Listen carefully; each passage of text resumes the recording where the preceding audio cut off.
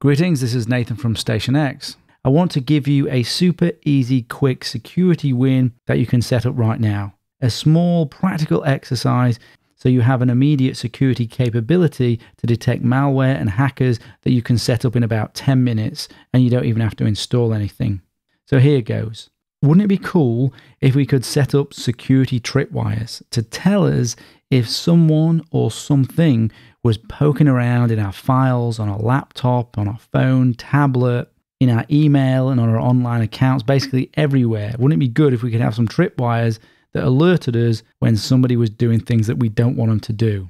Well, we can set those things up. So let me show you how to set these security tripwires using a service called Canary tokens that I have made available just for you guys so you can have some quick and easy security wins. So if you make your way to www.stationx.net/canary/, you can follow along with what I'm doing and create your own tokens at the same time. So here we have our little canary friend and his token. We see a rather obvious red button here, and this is what we need to click on to take us to the domain that will provide us with the tokens. So here we are. This is a domain here that will rotate, so don't worry about what that is at the moment.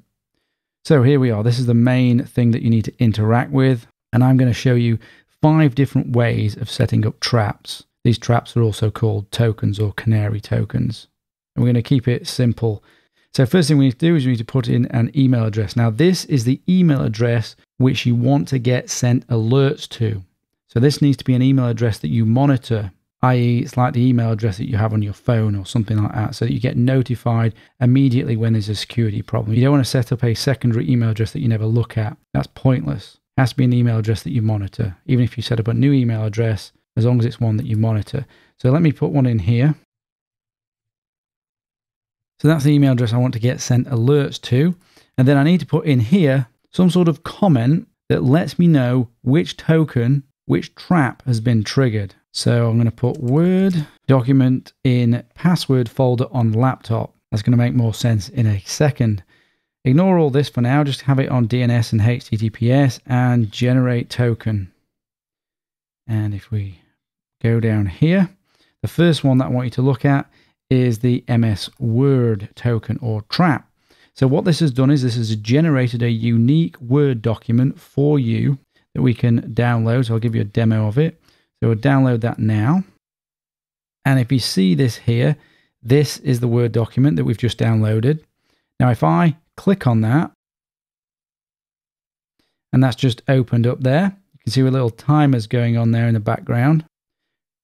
Now you see there, we've been alerted. Now, anytime anyone opens this document, you're going to get alerted. It's a little trap. So let me close that. Now I've created another example here. If I open this one a second, just open this fully. Now in this one, I put valuable and juicy information in it that a hacker or other type of threat would be interested in finding. PayPal, usernames and passwords, stock trading information, social media accounts, etc., etc. Those are the sort of things that a threat is going to be searching for. If he's on your laptop, your device, your phone, within your email, he's going to be searching for keywords. And if you want an idea of the sort of things that you want to put in these traps, then I've put some examples here. We can see personal information, financial information, file hosting accounts. And if we go further down here, I provided an example file. I don't want you just to copy this, but you can use it as just an example of the sort of information. You can see social security numbers, credit card details. I've put them in the right sorts of formats, Bitcoin wallet IDs. You get the idea. So we can imagine now a hacker was snooping around in an area that we've specifically put aside just for the hacker to find. And we've put in that Word document and he's now clicked on it. And this is the alert we get. So we know he's snooping around. And not only do we know he's snooping around, we know what he's doing because we've set up that comment there. And if we click here, we can look to see where he's come from. We can track him down. And this provides further information on how he triggered the alert. But what is important is that you react to the alert. And if we look at the second type of token that we can create or trap, a PDF. So we can download this PDF version and it works pretty much exactly the same as the Word document. we open this PDF document and we will get alerted that someone has opened it. And boom, there we go. Another alert, PDF trap. So I think you're getting the idea now. So you want to sprinkle as many of these tokens, these traps, throughout your laptop, your phone, your tablet, in your email, on your online accounts. So for example, you could put it in your Dropbox, and maybe the staff at Dropbox are looking through your documents. They open the Word document, boom, you know someone's snooping in there. And as I say, they need to be interesting, enticing, and valuable. And you can get that sort of information from here. Now, let me show you another sneaky way of setting up a trap. Fake email of passwords number 1. Oh, by the way, if you put it on that one, you'll get more information in the alert about who the hacker was with this type of trap I'm about to set up now. So choose that one. So generate. And if we pop down here, we're going to go to web bugs, and we're going to use 2 web bugs here. So let's just grab that URL. So that is a clickable link that if the hacker clicks on, you're going to be alerted. Let's open up an email here. Right. Let's just pop that in there for now. Then we're going to send this to ourselves. We could send it from a different account, but all that matters is that the 2 email address is the account that you're wanting to be monitored. You're wanting to know if a hacker is in there. We need to create an enticing subject. So, and then just as an example for this one, I'm going to go here and I'm going to copy all of this stuff here into this email.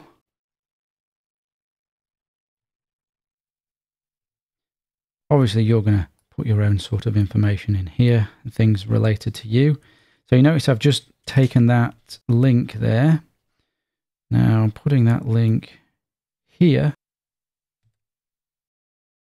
I can actually change this to anything that I want. After this, here, I can change this to whatever I want. So I can put login, if I want, .html. And see what I'm doing is I'm creating an enticement here by private file store, backup of everything, username and password. So if the person opens this email and then clicks on this link, it will trigger the alert. But we're going to do something even more tricky here because we want to definitely catch this hacker. So within Thunderbird, there is a feature by which you can insert a link to an image. Now, we don't want to attach an image. We want to insert a link to an image. So if we go on insert an image and we unclick this, so we don't want it to attach, we go on there and then we can put image.gif. And you see, we're already alerted. That's how quick this service is. And we do not want to use any alternative text. Add that there. And you'll see, you can't see that image because that is a 1x1 pixel invisible GIF. And let me show you how this works. So we're going to send that to ourselves. So there we go.